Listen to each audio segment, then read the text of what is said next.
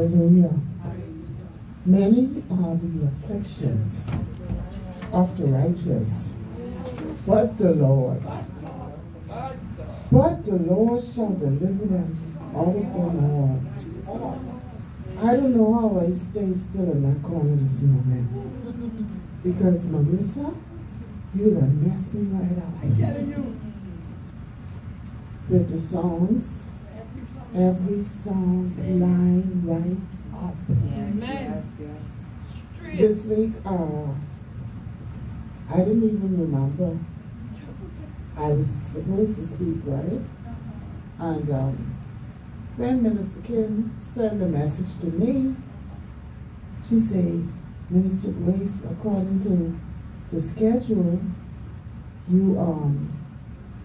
you're down to minister on Sunday. You can be serious. So I was like, what? I say, they put me to come after that man on Sunday? I say, Jesus, what is this? And I began to panic. Saints, I telling you, I began to panic. So I say, Lord, what I could say now? I say, what I could say? And so I say, I'm going to get up. And I'm going to declare that I will not be silent.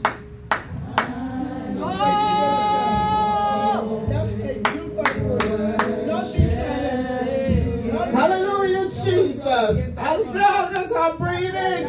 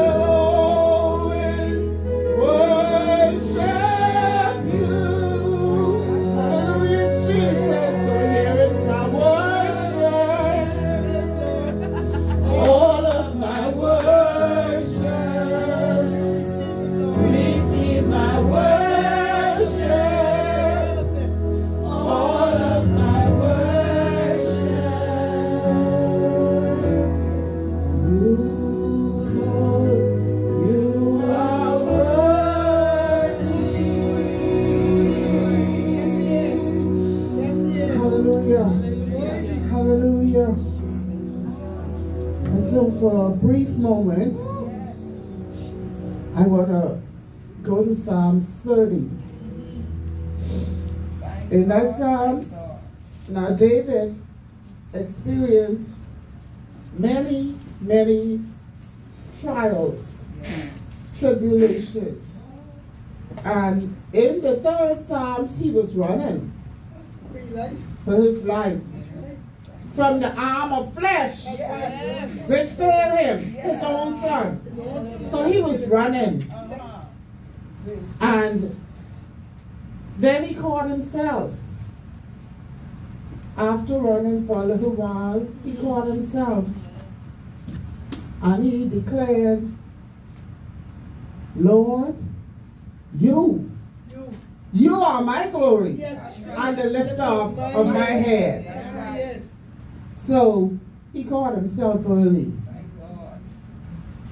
And then in Psalms 23, he declared the Lord as his shepherd.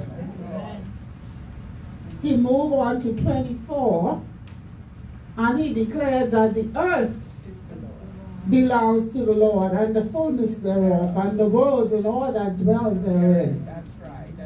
And then in 27, he said, the Lord is my light, and my salvation, whom shall I fear?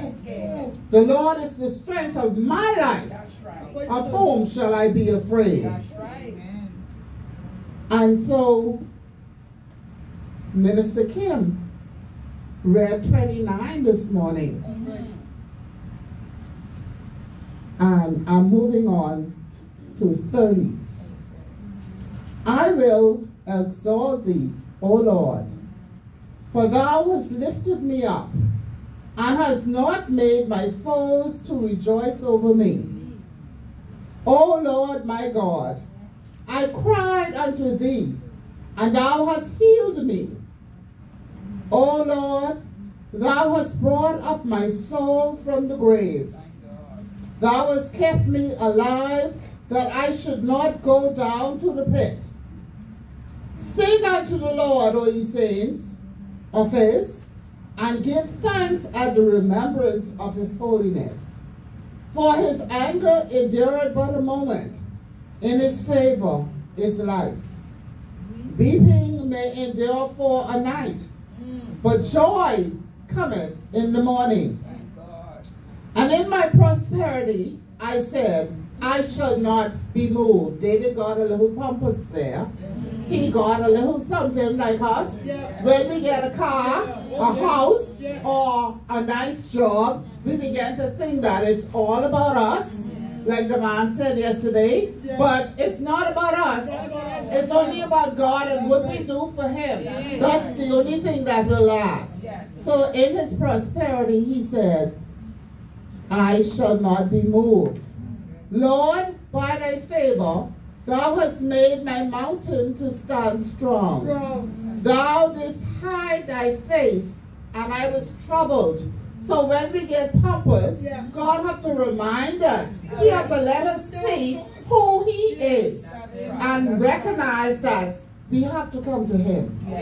We need him. In every situation, we need God. We can't do without him.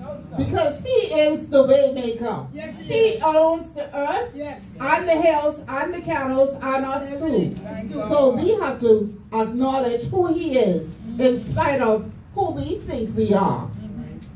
So he said, thou hast turned for me my mourning into dancing. Thou hast put off my sackcloth and girded me with gladness, to the end that my glory may sing praise to thee, and to not be silent.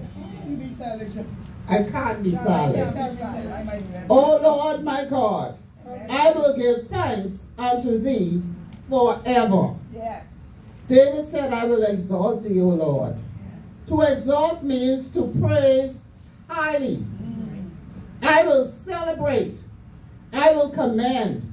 I will glorify, I will exalt, I will acclaim, I will applaud, I will hail, I will venerate, and I will worship the King of Kings and the Lord of Lords.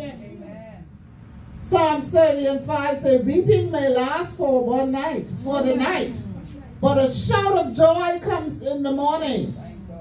We can learn lessons from an eagle. Eagle has strong visions. Not like me. I don't have no 20/20. I have this makeshift glasses here, but it's not going to help me much because I have situation I need to deal with my eye. Okay? So that's not going to help me right now. But the eagle have very strong vision. Eagles move with speed. Eagles rise above problems. Above situations. They fly high and is courageous. But most importantly, an eagle goes to a place of safety during adversity. We need to adopt the spirit of the eagle. So where do we go in times of adversity? We go to the rock. The refuge. Only Jesus. He's the only one that can help us in times of adversity. No matter what we think. I love this couple sitting here. The boys. But only so much Lemuel can do for Anastasia. And only so much Anastasia can do for them. They got to remember to put God in the midst of it all. Because with God in the without God in the vessel, there's no smiling at the storm. But with God in the vessel, all things are possible. All things are possible. And only Him can steer you from adversity, the storms of life. He got to keep you. So you got to keep your mind fixed and stayed on Him. Keep focus on the King of Kings and the Lord of Lords, and your marriage will be a success. Your life will be a success. Your health, it ain't always going to be good. But God, Celeste, God is able. In the midst of the challenges, He gives you the strength to push for another day. He's a sustainer. He will keep you. And He will keep you if you keep your mind fixed and stayed on Him. His promises are sure. He don't lie. So we take a lesson from the eagle. Nehemiah in 8 and 10b says, during times of sadness, Nehemiah said, do not grieve, for the joy of the Lord is still your strength. So continue to press into God. He is able to do the exceeding. David experienced many ups and downs, triumphs and sorrows as a shepherd, giant slayer, warrior, fugitive, exile, father, and king. He had seen it all and was certainly no stranger to the unexpected and unpredicted nature of life.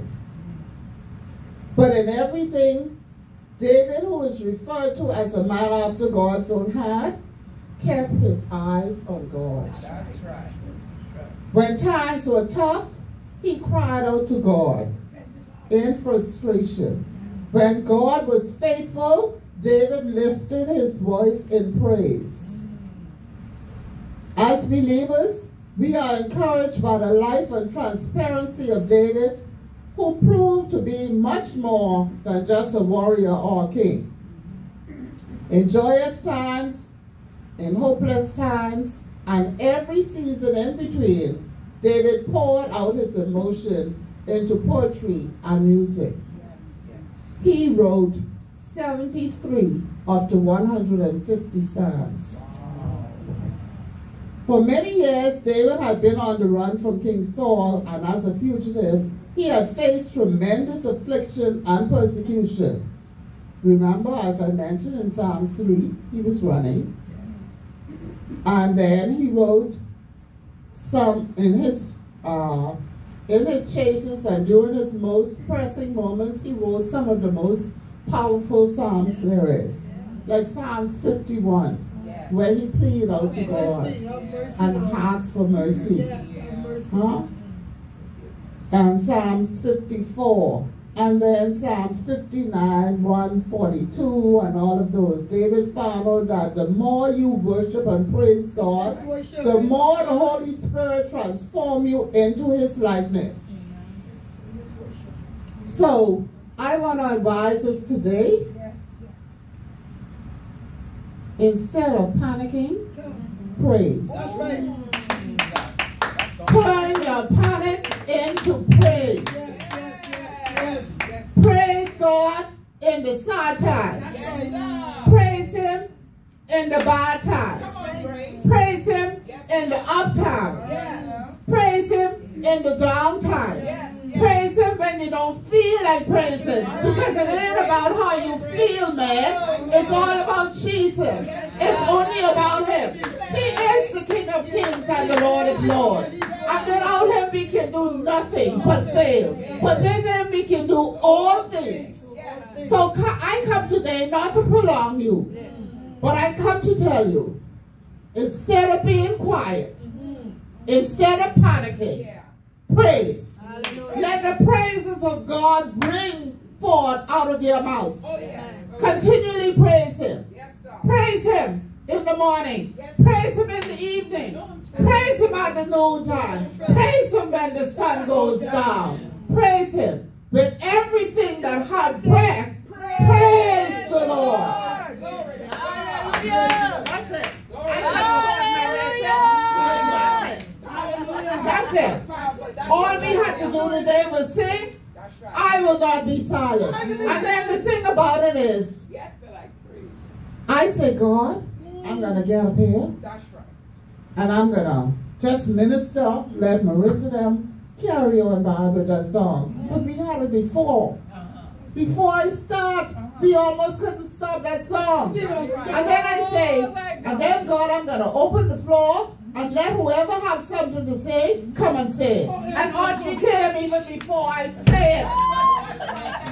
So God is in control. So anyone else who have a word or a testimony, come now. I'm not going to hold this mic any longer. I'm done. Hallelujah.